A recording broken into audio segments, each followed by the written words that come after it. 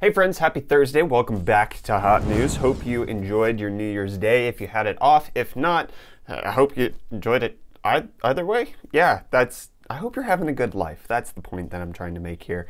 And with that, let's go ahead and get on into the good news of Hot News. Start off with some interesting rumors that are coming out about AMD's next generation of graphics cards, more specifically what is known as the Navi 21 GPU, or potentially will be called the RX 5900 XT or 5800 XT, or they could just come up with their own naming scheme. Who knows what they're actually going to call it, but there are some interesting, really impressive rumors coming out about the chip, which a lot of them actually seem like they could potentially happen, and some of them seem a little farcical, but for the most part, it looks like we're going to get a really powerful GPU out of AMD this year, potentially in the next couple of months. If we look at how AMD launched their GPUs last year, CES came with the unexpected announcement of the Radeon 7, which was a super powerful, really ridiculous card that didn't make a whole lot of sense, but with this Navi 21 GPU on a new architecture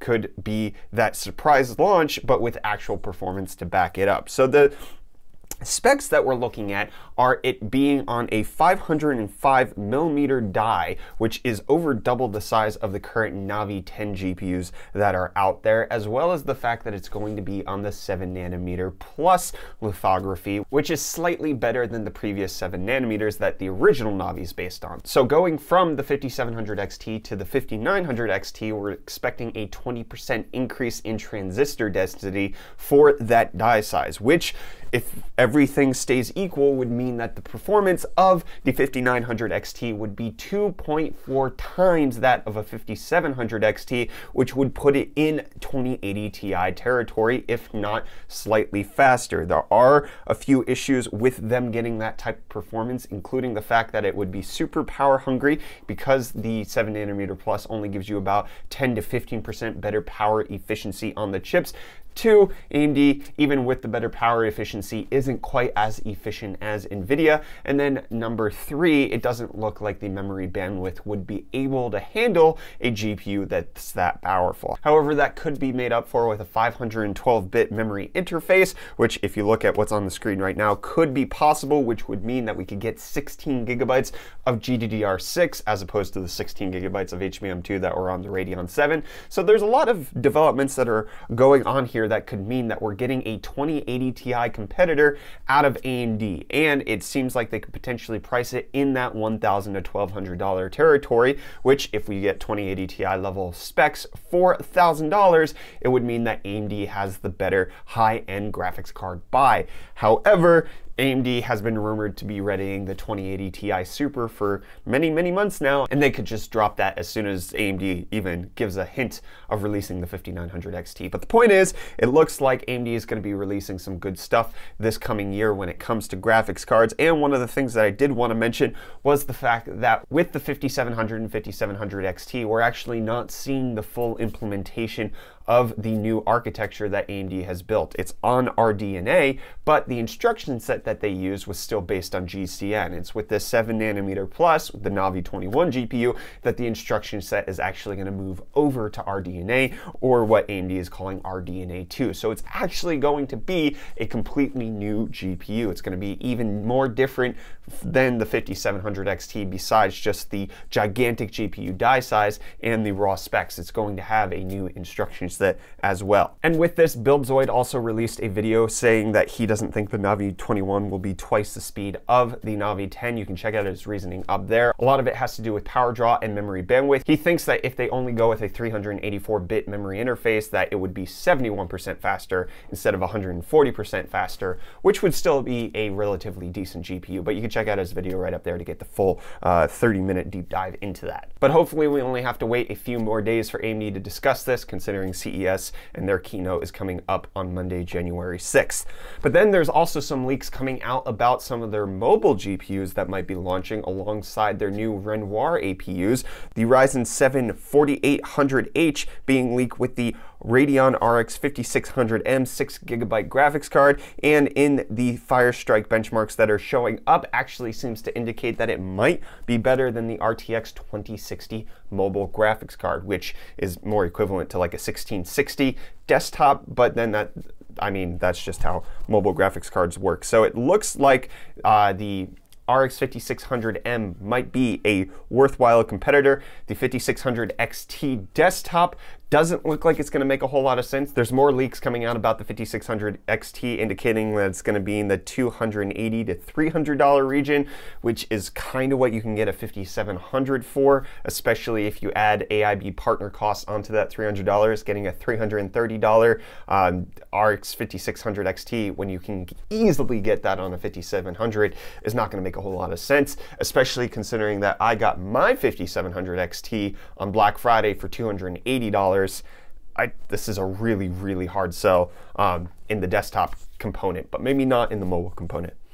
And then there's a new report coming out from Passmark indicating that AMD now has 40% of the CPU market share of all of the people who have used Passmark. You can see the precipitous decline of Intel's market share here in the last part of 2019, with AMD resurging like nobody's business, which there's obvious reasons behind this. Ryzen 3000 has been phenomenally successful, and it does look like a Taiwanese newspaper has indicated that AMD is going to be discussing their Zen 3 plans at CES in just a few days. We detailed what some rumors have come out regarding the Zen 3 process and how it could potentially be up to 17% faster than what we currently have. If you missed that, it's in yesterday's hot news. Check it out right up there. But AMD has a lot of stuff that's still exciting for 2020. GPUs look like they might potentially get even better. 5700 and 5700 XT are actually really decent mid-tier buys. And then Ryzen 4000 looks like it's going to be super exciting. But Intel doesn't look like they have a whole lot up their sleeve, with new internal slides indicating that the 10900K is anywhere from 2 to 26% faster than the 9900K in various benchmarks. Considering the fact that it has 25% more cores than the 9900K means that there's not a whole lot of under the hood magic going on here. There's barely any IPC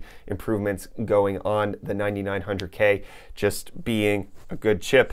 The 10900K now, like, why Intel? Just to say you have more? But AMD has more. They have 16, you have 10. It's kind of sad. Any performance increase it looks like we're getting out of the 10D series does look like it's going to be coming out of the higher core count, which is kind of sad.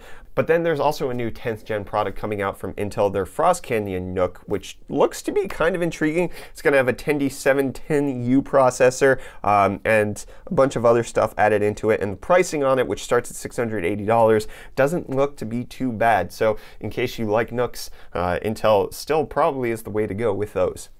But then let's switch gears on over to RAM and NAND flash. Apparently Samsung on New Year's Eve actually had a minutes-long power outage, which doesn't sound too bad, except for the DRAM and NAND production is very stability dependent. So the fact that they had a minutes-long outage means that they're actually out of production for the next 2 to 3 days as they're trying to get their systems back up and running. And this could potentially result in tens of millions of dollars in losses. However, this might potentially be an okay thing because it does seem like Samsung has been sitting on a lot of inventory, so they can flush this out instead of producing new ones, and it would potentially help them to work some inventory. But you know who's going to be working some new inventory? Apple, it looks like, because they have apparently come to a new agreement with Imagination, who produced all of their GPUs up until the iPhone 7, at which point Apple said that they were going to start producing their own GPUs, but that then resulted in Imagination having IP disputes and them Apple poaching employees from Imagination, and then Imagination going up for sale. Like, it was a weird, crazy thing. Imagination is the one who made the announcement. Apple actually hasn't even commented on it as of right now when I'm recording the hot news, but it says Imagination Technologies announces that it has replaced the multi-year multi-use license agreement with Apple, first announced on February 6, 2014, with a new multi-year license agreement under which Apple has access to a wider range of Imagination's intellectual property in exchange for license fees. This could mean that they're going to be going with a PowerVR GPU in these things, or it could just potentially mean that they're going to integrate some of the things that they were having IP license disagreements with into their still self-produced GPUs. It doesn't necessarily mean that Imagination is going to be producing anything. It could just be that Apple now can go ahead lawsuit free or worry-free with the next generation of GPUs that they're producing. And while there's a lot of mystery surrounding the GPU side, it doesn't look like there's any mystery surrounding the CPU side, with TSMC being yet again confirmed to be producing the next generation chips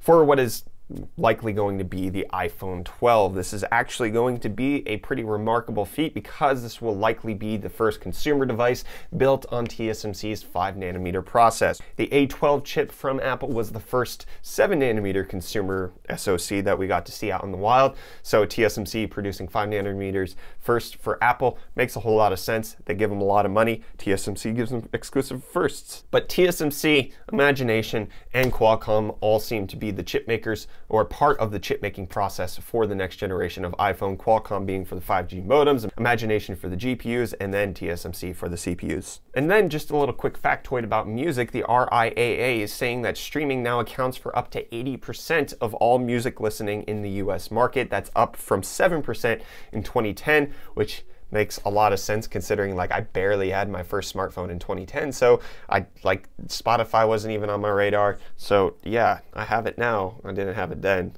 Of course, there's a huge increase. And there's going to be a huge increase in the autonomous driving sector, with Bosch now saying that they are making LiDAR sensors for autonomous cars. The idea is that they're going to produce it in such large quantities that they would be able to keep the cost down.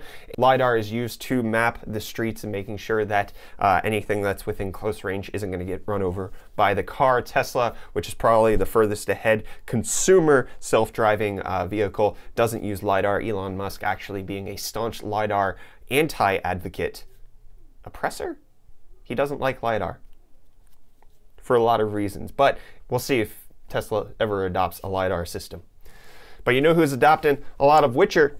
You guys, because it broke yet another concurrent record on January 1st, which a lot of people had the day off to play. They broke over 100,000 concurrent players on Steam, with the previous record being in the 98,000 region. So a lot of people enjoying the new fantasy game. Hope you enjoyed it. And if you missed our video where we checked out how to best replay it, make it more lore friendly, we covered that in a mod video right up there. And then India, who has had a couple failed attempts at landing on the moon, has announced that they are indeed going to be going to the South Pole on the moon again this year with their third lunar lander, trying to make the landing. And then just the last little bit of news, it looks like Google's DeepMind AI is being used for a lot of health reasons, which includes breast cancer detection in some mammograms. And what they're finding is that with the AI, it actually is better than a single radiologist in not only detecting the breast cancer, but also giving less false positives. They said that the false positives were down 5.7% from US radiologists and 1.2% from UK radiologists, and that it's actually comparable to two radiologists taking a look at the mammogram, which the second radiologist would be for a second opinion. So the AI is actually making a lot of strides in making sure that medical diagnoses have more accuracy. I'm going to accurately predict that this episode of Hot News is coming to a close. Be sure to hit the like button if you enjoyed it. Get subscribed to stay up to date on all of our tech-related content that we're going to be releasing in 2020. Hope you guys have had a fabulous start to the new year, and I will see you guys in the next video. Cheers.